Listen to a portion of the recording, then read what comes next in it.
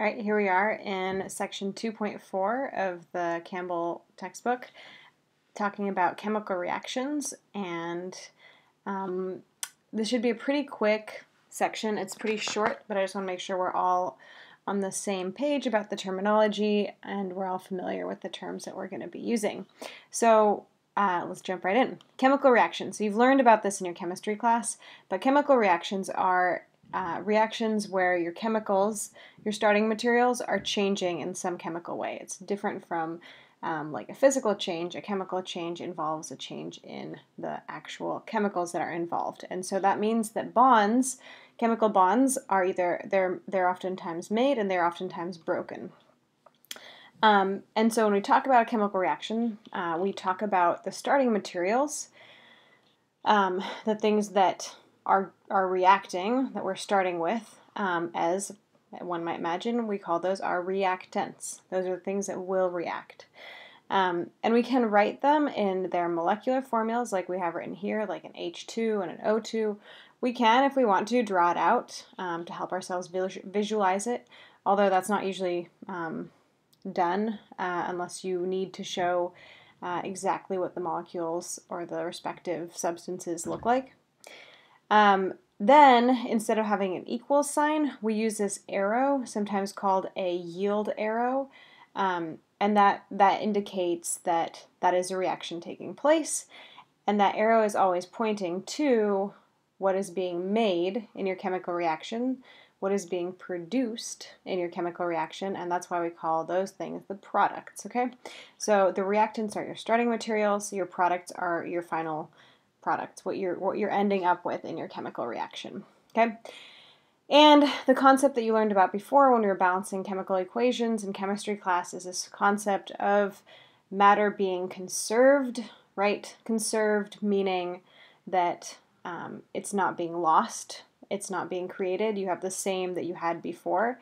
And so when we talk about conservation of matter, or when we talk about conservation of mass, it is this idea that matter cannot be created or destroyed.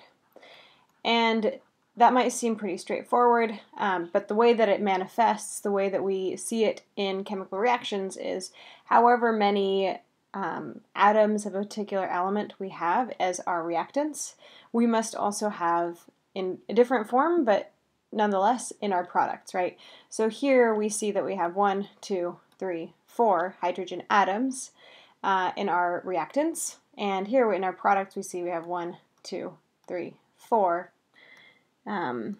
hydrogen atoms in our products, right? So that was the matter was conserved there, and we can do the same with our oxygen atoms, okay? So make sure you keep that in mind when you come across chemical reactions. I don't think we need to get into balancing them too much here. I have a video about that if you're interested in it. Okay, moving on to our next slide. So in biology, we'll talk about a number of chemical reactions, and there are some pretty important ones that we will go into quite a bit of depth about. And so one reaction that's really important is the reaction that is used for photosynthesis. You'll remember that photosynthesis is the process that mostly plants go through to use light energy to make molecules of glucose or molecules that they can use for energy, right? So they use materials from the atmosphere, carbon dioxide, they also use water, and they make these high energy molecules. So here we have that reaction written out, right? So we have in our reactants side of the equation, we have carbon dioxide right here. It's reacting with water, H2O. We have our yield arrow, so it's showing that this is your reactants, here are your products. And we're making, in this equation we have it written out as this is glucose, 1 molecule of glucose, and of course we're also making a bunch of oxygen molecules, diatomic oxygen. And so in these chemical equations we have numbers sometimes in front of our various substances, right? So we have a 6 here in front of the carbon dioxide, and that means that you need 6 CO2 molecules to react with 6 oxygen molecules to get 1. There's no number in front of this one, but when we don't have a number, it's sort of like in algebra. You can imagine that there's a 1 there. Otherwise, there wouldn't be anything written there if there wasn't a 1. So you 6 carbon dioxide molecules react with 6 oxygen molecules to make 1 glucose molecule and also 6 oxygen molecules. And that is a ratio that we need to get our products. It's not noted here in this equation, but the only reason this reaction happens at the rate that we see it happen is because it gets enough light energy to allow that to happen. So with the light energy, this reaction will go forward. Turns out, though, there are a lot of reactions that go forwards, but they also go in reverse, and it's all dependent on the amount of reactants and the amount of products that you have, as well as other conditions like temperature and pressure, that will affect whether your reaction is going forward more or whether it's going back more. And what you really just need to know is that this concept exists, that there are some reactions that are reversible. Again, reverse meaning backwards, right? So if something is going forward, it's going the way that we've been talking about reactions, the arrow is pointing to the products. However, if it's going in the reverse, it's going the other way. So you are making your reactants. And there are some reactions that will make products, but they will also go back and make their reactants. So a classic example of this is the reaction between nitrogen and hydrogen to make ammonia. So we have N2 reacting with H2, and it's making ammonia, NH3. And so that reaction can go in the forward direction, but it also can go backwards, where this ammonia is breaking down into hydrogen and nitrogen. And it turns out that you need high pressure to make your product in this particular chemical reaction. And I have a diagram here of like how ammonia is made. I don't think we need to go into it too much, but it's a Haber process, and they create this compressed kind of environment so that the nitrogen and the hydrogen are reacting to make this desirable product, ammonia, which is very useful for a variety of applications, especially in agriculture. And when we talk about reversible reactions, we talk about chemical equilibrium. And this word equilibrium you probably came across before, but it refers to kind of like a balance that will exist. And a chemical equilibrium is talking about the rate of reaction, so how much of a particular product is being made. And when our chemical equation reaches this equilibrium, it means that the rate of whatever forward reaction is happening is the same rate as the reverse reactions.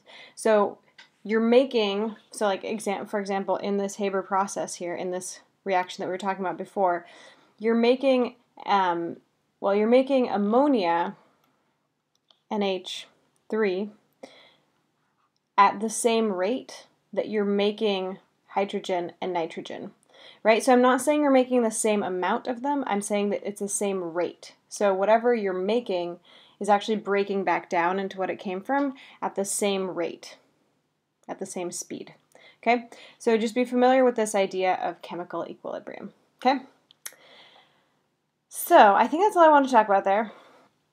I have a question. Oops, that's not what I want to do. To kind of check our understanding of that one. So speaking of chemical equilibrium, this is the type of question that you might come across on your exam. So which of the following scenarios here describes chemical equilibrium? Take a moment to read through these. I'm going to go over the answers now. Hopefully you've chosen an answer. So we're going to go through process of elimination here. So for A, there are concentrations of reactants in product and the reactions have stopped. And this is a lot of times a misconception that people have, that at equilibrium everything is balanced and now suddenly like the reaction has stopped because you have a balance between the products and the reactants. But that is not true. In chemical equilibrium, the reaction is still going forward and reverse, right? So it's not stopped. B, the reaction stopped only when all the reactants have been converted into products, right? That is actually the case for a irreversible reaction, right? So if you only, your reaction doesn't really go back, it doesn't reverse.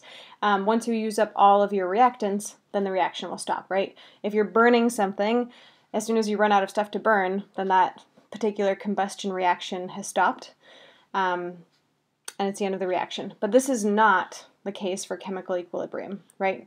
So this one that's here is a case of an irreversible. I can't read my handwriting. Chemical reaction. Okay, so reaction. Oh, good. So that's not what we're looking for. C, forward and reverse reactions have stopped so that the concentrations of the products equal the concentration of the reactants equal the concentration of products. Again, that's not what we're talking about here. We're not talking about a stopped reaction.